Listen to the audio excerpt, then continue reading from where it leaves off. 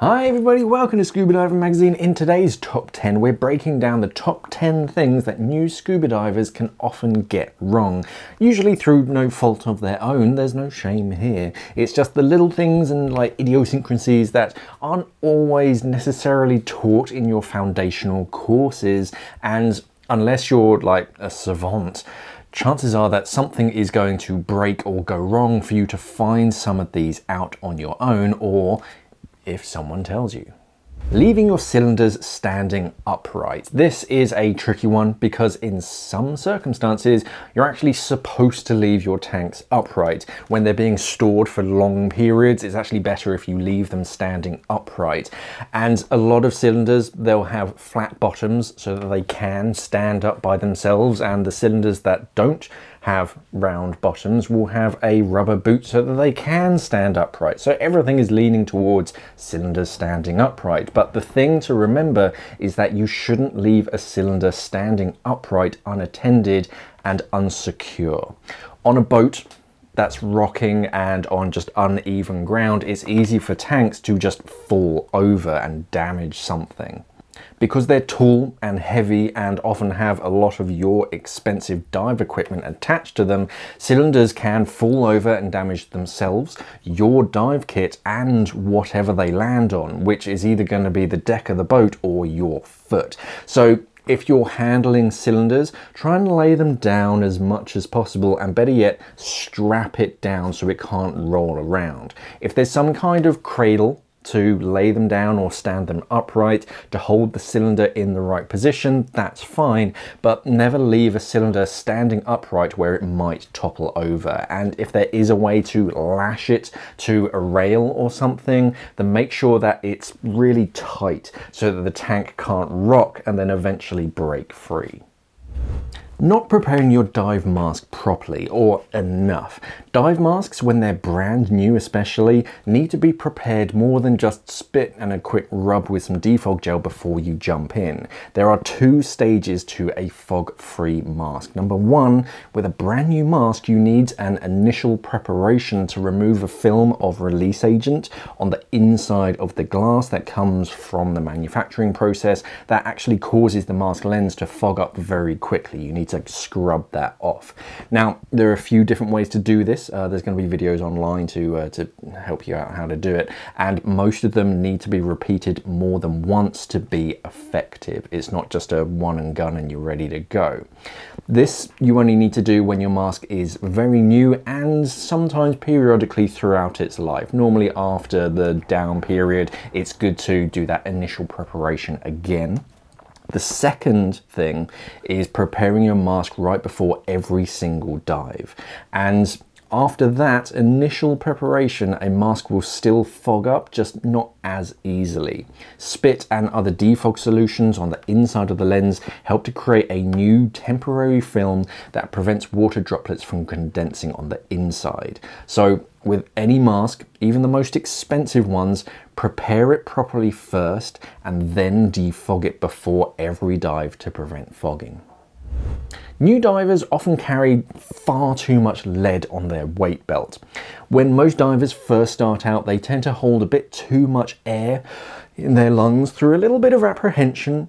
Your body is still telling you in your mind to, hold your breath a little bit underwater, and this can cause you to be a bit more buoyant than a little bit later. When you do your check dives and your weight checks when you're first starting out, you of course need more lead to help you get down, and that additional amount of lead just sticks in your mind as, well, that's the amount of lead that you really need to get underwater going forwards, and you just stick with it. However, as you progress and you start to relax into your scuba diving, you can actually leave a fair amount of that extra lead behind and still sink with less lead because you're just not carrying as much buoyancy in your lungs. It's not just that extra lead is heavy, yes that sucks, but carrying too much lead on your weight belt can actually increase your air consumption. Because you put more air in your BCD and you adjust your buoyancy more often to compensate for that extra lead, you're actually wasting a lot of breathing gas just compensating for that extra lead. When you're at like dive number 20 or something, do yourself a favor and do a proper weight check, and see just how much lead you can take off from your weight belt and still be able to get down. Not respecting your boundaries. Now, there's an actual name for this, and it's called the Dunning-Kruger effect. When you very first start out, you're very nervous, so you're naturally cautious and less likely to get into certain kinds of trouble. But as you progress a little bit and gain a bit more confidence in yourself, you start to push your boundaries a little bit too far sometimes because, well, nothing bad has happened so far, but this is the exact point where you need to have the most respect for your boundaries. Diving down too deep or into overhead environments like shipwrecks and caves is very dangerous if you haven't had the correct training. Of course, you don't know about the inherent dangers of those places and you might not be carrying the correct equipment. The important thing is to remain humble. And if you want to dive in shipwrecks or caves or down deeper to deeper depths, then sign up for a course and do it properly. If you just do it yourself, you can end up getting yourself into some trouble and it's really not worth it. There's a reason why these courses exist. On a similar tack, succumbing to peer pressure. The only person that can make you go on a dive or go into a certain place underwater is you. If you don't like the feel of the dive plan or a certain section of it, then it's up to you to just say, no thanks, and put your foot down. And the flip side of that, if your buddy says no to something, honor it and don't push the issue. If they don't want to do it, just skip the dive or that section of the dive. If you push the issue and then go on a dive that you or they're not comfortable with, or you go somewhere that you're untrained, then chances increase for something bad to happen. I'd far rather an unexperienced or unsure diver that I'm diving with be honest and say, you know, they don't want to do something, then we go on that dive and something bad happen. If you don't want to do something, then no means no. Not streamlining yourself and your equipment. A lot of scuba diving is about bringing redundant equipment for safety, but try to resist the temptation to bring absolutely everything from your kit bag with you on a dive, or at least every single dive. While there is certain equipment that comes with me on every single dive, like a compass and certain things, other bits and bobs can be a bit more dive specific and, you know, left behind unless I'm really sure that I need it. And you can't or shouldn't just clip everything off to a D-ring because you're increasing your work in the water by increasing the drag and of course chances of something being damaged, either your equipment or the reef. We actually have a term for this when people clip things off onto themselves. It's called a Christmas tree diver because you just have everything dangling off yourself like a Christmas tree and they're all just flappy snag hazards that can get caught in things and tangle you up underwater. So if you do need to bring something down with you, stow it in a pocket to keep yourself nice and streamlined, reduce drag, and reduce the chances of your kit and the reef from being damaged by hitting rocks and things. And try to think properly if you'll actually need to bring each piece of gear with you on that dive, or if it's just a bit too excessive to bring it down with you. Not being honest about your gas consumption or checking your gauges often enough. I fully understand the social stigma of breathing more gas than your buddy, but honestly, no one really minds if you're a little bit low on a gas from a short fill or breathing a bit too heavy during the dive, but it's important for us to know the correct information because we make plans on the go based on remaining gas pressures. Sure, we have contingencies, but those contingencies only work if everybody sticks to them. That red zone, for example, in your SPG, it's not an arbitrary amount of gas. It's made so that two divers can complete a safety stop breathing from a single cylinder. If you're not being honest about the amount of gas you have left in your cylinder and then something wrong happens to your buddy's gear, now you don't have enough gas to complete a proper safety stop between the two of you. It's far better to just be honest and end the dive a little bit earlier. There's always going to be a chance for another dive if you miss out on something.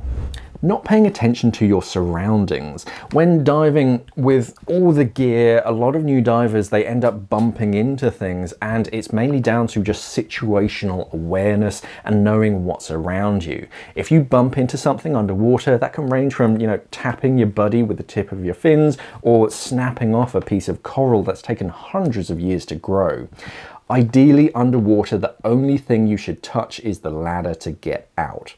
Pay attention to the environment around you, in front of you, side to side, above and below, and as well as how things are moving, especially the water, so that current or surge isn't going to push you into anything and damage you or the reef.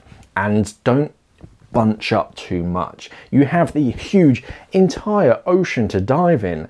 I mean, don't separate from your buddy, but don't swim up too close to the diver in front of you. Just try to keep a good amount of distance from other things in the water and have in your mind, where things are in relation to you so that you don't end up bumping into things. Not equalizing early or often enough. The best time to start equalizing your ears is actually in the car traveling to the dive site. That's how early. If you're 5 meters underwater when you start thinking about equalizing, that's far too late. And once you pass a certain depth, it can actually be impossible to equalize because the pressure imbalance can be holding the tube closed, and no matter how much you pinch your nose and blow, you won't equalize your ears. That's why you're taught to ascend a little bit and try again if you can't equalize. It's not about how hard you equalize, it's how early you equalize.